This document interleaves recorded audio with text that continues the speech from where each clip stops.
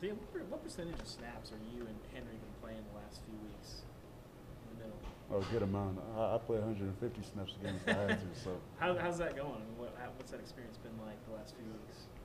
it's been good. It's been good. You know, we're a bunch of guys that don't want to get off the field, and I hate getting off the field. So I'm trying to get as many snaps as possible. So like we're doing that. How do you guys feel like you've been holding up just physically on that load? Oh, good, good, good. You know, at the end of the day, I feel like we've been conditioned to do these things, and thanks to Coach Fitz and the training staff for doing such a good job of putting us in the best position in order to be successful each and every snap.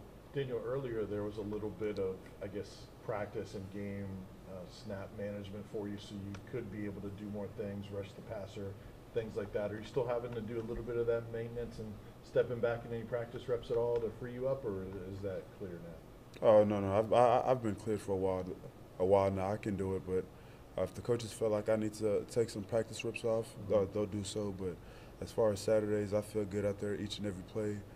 My knees not bothering me. Our training staff has done a good job of taking care of me, and I'm fortunate to have them.